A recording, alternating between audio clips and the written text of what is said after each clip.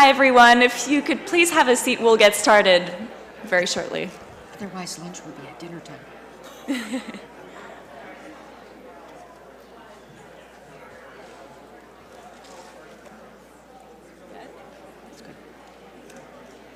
Thank you, Gabrielle. My name is Sue Harden, and I am a member of the Biodiversity for a Livable Climate staff. I would like to present a very brief framework for what we are looking at and what we will be looking at in more detail with the coming panelists. The eco-restoration work that we are proposing and that has been carried out so successfully, as you've already heard, comes about at the intersection of climate, ecosystems, and biodiversity. I am going to use as a framework someone that I'm sure many of you are familiar with, and that is Donella Meadows.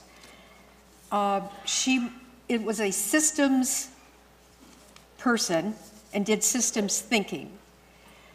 However, the source of this is called The Dance, Dancing with Systems.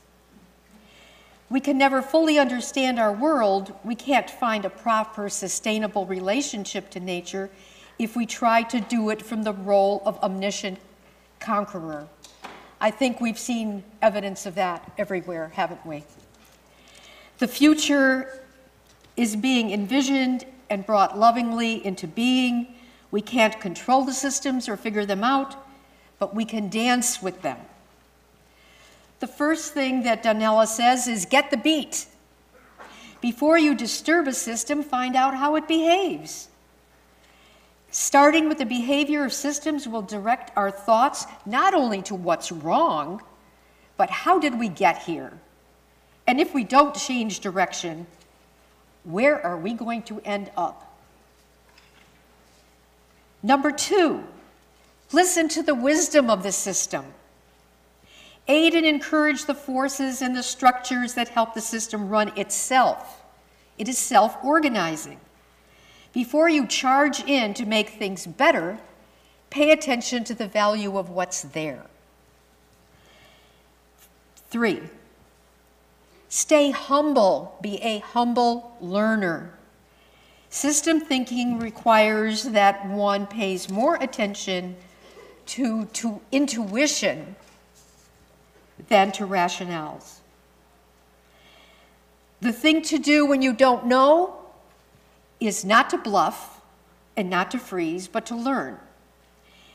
We learn by experiment, or as Buckminster Fuller said, by trial and error and error and error. Expand our time horizons. The official time horizon of our society doesn't extend beyond the next election.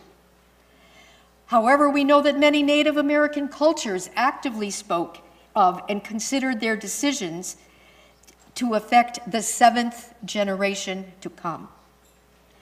The longer the operant time horizon, the better are the chances for survival.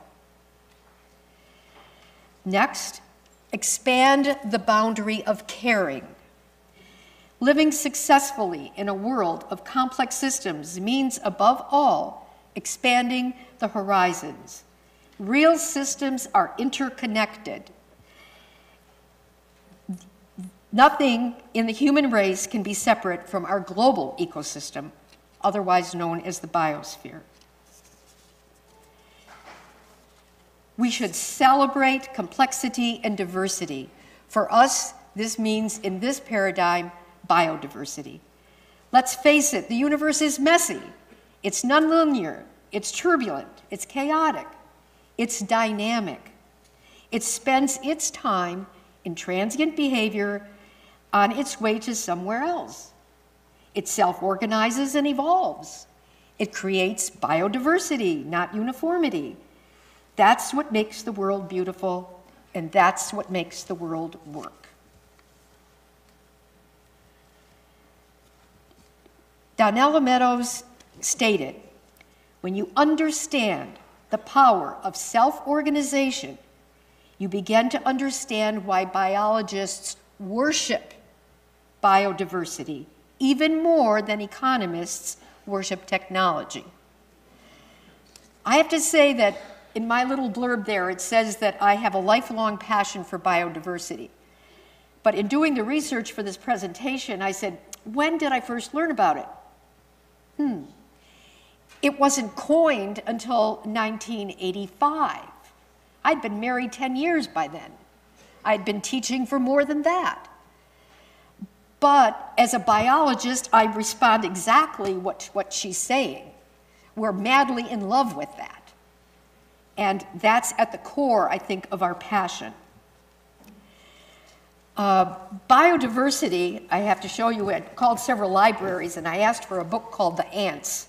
And they said, well, that's in the children's section, one after another. No, The Ants by Bert Halldobler and Edward O. Wilson is this volume. I would bring it in to my students all the time and say, biodiversity, here you are. Can you believe that this is about ants? But more than that, I shocked them when I let them know that every time E.O. Wilson would go out to his studies in the forests and in the ecosystems that he studied, he came back with new species identified. Every time. It's incredible.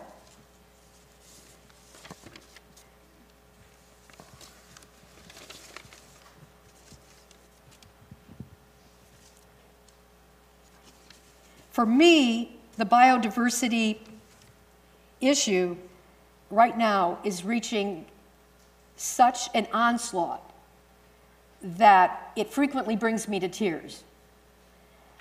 I used to bring monarch butterfly cocoons home all the time and then nurture them and take them to class or show them to my sons. When I've told people recently that I saw 3 live monarch butterflies this summer, 3, they were amazed. This is sick. I'm sorry, but it's sick that we could let this happen. And that's not to mention bees. These are crimes against the environment, crimes against biodiversity, and it's horrific. We at Biodiversity for a Livable Climate envision this paradigm shift. Earth, the biosphere, our planetary ecosystem is self-organizing. Given the time, the basic ingredients, extensive restoration efforts on our part, especially at the lowest levels of the biosphere, the Earth can self-organize. It is, in fact, according to Meadows, the goal of any system, any ecosystem, including the biosphere, to be resilient and to survive. So we're not out there to make it happen. We're there to help enable these things to happen. In conclusion, Donella Meadows writes, and so we are brought to the gap between understanding and implementation. Systems thinking can lead us to the edge of what analysis can do, and then point beyond to what can and must be done by the human spirit. This panel that is about to start is going to bring us to the implementation of eco-restoration in many diverse ways. And I hope that this framework will help us to kind of pull these threads together and hold on to them. So let's begin with water follows, carbon follows water. We have Judy Schwartz and we have Tom Garreau. I'm not going to introduce Tom Garreau again. Is that all right with everybody? Okay. Judy is very meaningful to me because the reason I got involved in this is that I saw this poster, Cows Save the Planet. And I'm in an argument with my brother at the time about beef and all that sort of thing. And I said, I've got to go to this. I went to the presentation at the library. I came back with Adam's card, and here I am. So that's Judy, and Judy has done so much in so many places dealing with the water cycle from the bottom up. So we'll have Judy first. Thank you.